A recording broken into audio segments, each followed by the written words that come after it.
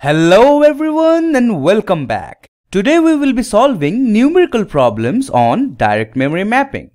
Like I said earlier, problem solving is the only approach using which we can concrete our knowledge base. So with that saying, let's get to learning. Now consider this example number 1. Here main memory size is given as 4 GB, cache size is 1 MB, block size is 4 KB and word size is 1 byte. Suppose they are asking us about the PA bit split. They are actually trying to ask us how many bits are going to be there for the physical address, and from those physical address, how many will be used for the tag bits, how many are for the line number and the block offset.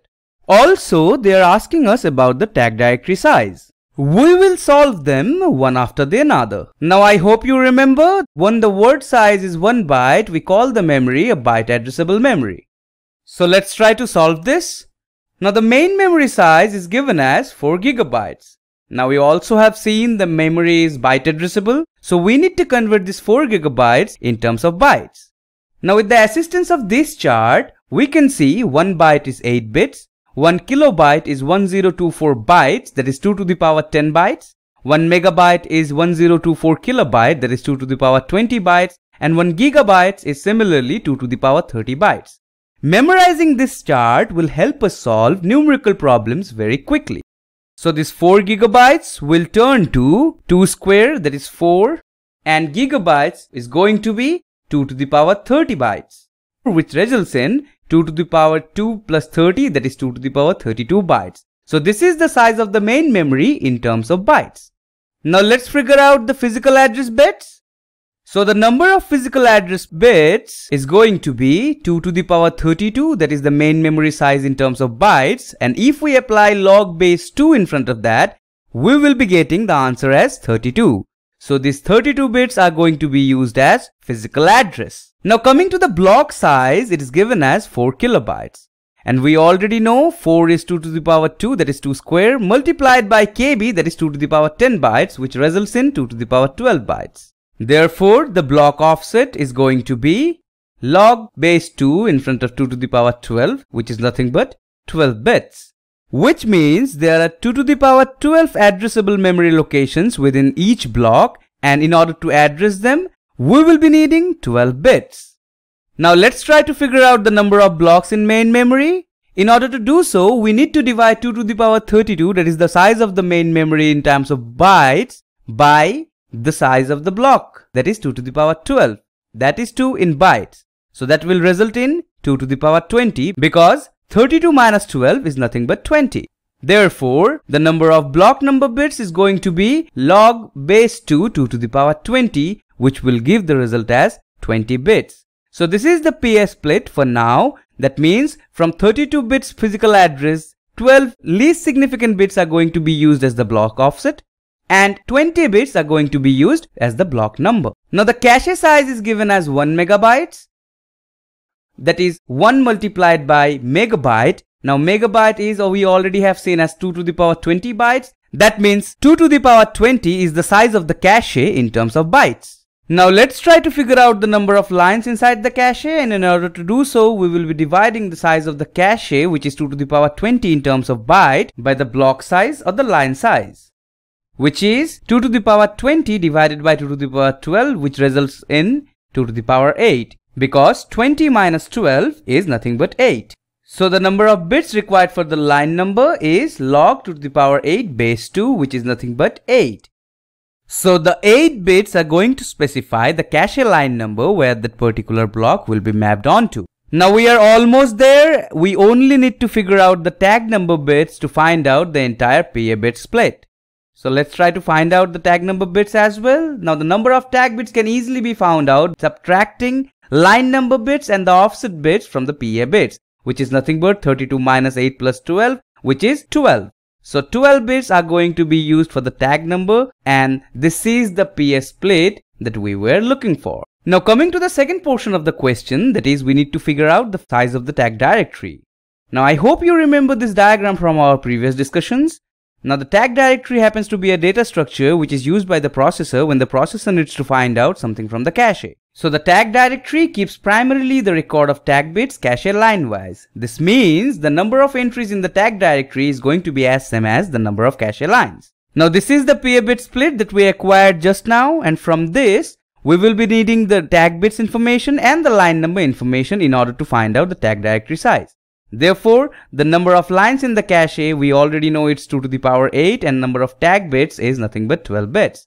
Therefore, the tag directory size is going to be 2 to the power 8 multiplied by 12 bits. Because there are 2 to the power 8 cache lines out there, and therefore number of entries in the tag directory is also going to be 2 to the power 8. And each entry is going to include 12 bits of tag information. So that results in 3072 bits, which is the answer to our second question. Now consider this example number 2. Here the main memory size is given as 256 megabytes, cache size is 512 kilobytes, block size is 256 bytes, and word size is 1 byte. And suppose we are being asked about the number of tag bits. Now let me tell you a very interesting fact regarding direct memory mapping. In direct memory mapping, when we are trying to figure out the number of tag bits, we don't really require these informations. Rather, only having the main memory size and the cache size information will be sufficient. So before solving this question right away, let's understand the significance of tag bits. Now we have already seen direct mapping uses many-to-one relation, and tag bits help us to identify the main memory block residing in the cache line at that particular instance of time. Now let's try to understand how the tag bits are specified. Suppose there are two different main memory blocks mapped onto a single cache line. Now in order to distinguish between these two, we will be needing 1 bit place. Then again, with 4 different main memory blocks mapped onto a single cache line, we will be needing 2 different bit places, and these two are nothing but the tag bits. Now we already know the main memory blocks and the cache lines are equal in size. Therefore, from the ratio of main memory size and the cache size, we will come to know about how many main memory blocks are mapped onto each cache line. Let's try to understand this concept with the help of this illustration. Now as you can see, there are 16 main memory blocks and 4 different cache lines. And the ratio in between these two is nothing but 4. That means 4 different main memory blocks will be mapped onto each cache line. Therefore, applying a log base 2 with this value, we will be getting to know about the number of required tag bits. Now coming back to our problem, the main memory size was given as 256 megabytes. Therefore, 256 is nothing but 2 to the power 8 and megabyte is nothing but 2 to the power 20 in terms of byte, which results in 2 to the power 28 bytes. Now the cache size was given as 512 kilobytes, where the 512 is nothing but 2 to the power 9 and kilobyte is 2 to the power 10 in terms of byte, which results in 2 to the power 19 bytes. Therefore, cache size in terms of bytes is 2 to the power 19. Therefore, the number of tag bits is going to be the ratio in between 2 to the power 28 and 2 to the power 19, and we have to apply the log base 2 in front of it, which will eventually result in 9 bits. And that is the number of tag bits we were looking for. Now coming to this example number 3, a byte addressable main memory of size 16 gigabytes is given and the block size is 16 kilobytes, and surprisingly the number of tag bits has also been mentioned as 10 bits. And suppose we are being asked about the cache size. Now let's see how to solve it. So the main memory size has been given as 16 gigabytes, which is nothing but 2 to the power 34 bytes. Now how we get that? Because 16 is 2 to the power 4 and gigabyte is 2 to the power 30 in terms of byte, which ends up being 2 to the power 34 in terms of byte. Now we can easily figure out the number of physical address bits, which is nothing but 34. Now the block size is given as 16 kilobytes, which in terms of byte is again 2 to the power 14. Now why is so? Because 16 is 2 to the power 4 and kilobyte we also know as 2 to the power 10 in terms of bytes. So that is 2 to the power 14 bytes. Hence, the block offset is 14 bits. That means, from the 34 bits physical address, the least significant 14 bits will be used as block or line offset. Now in the question itself, the number of tag bits has been mentioned. Therefore, we already know from this 34 bits, the tag bits will be 10 bits. Now it will be easier for us to find out the remaining. So in order to find out the line number bits, we have to subtract the tag bits and the offset bits from the entire PA bits, which is nothing but 10. So 10 bits are being used for line number. Now from this line number bits, we can easily figure out how many lines are there in the cache, that is 2 to the power 10.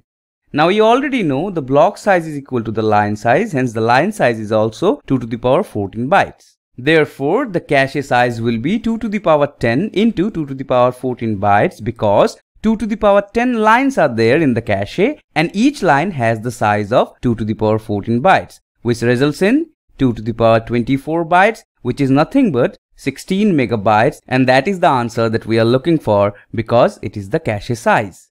So that was all for this session. I hope it was useful to you. In the upcoming sessions, we will solve some more important numerical problems on direct memory mapping. Hope to see you in the next one. Thank you all for watching.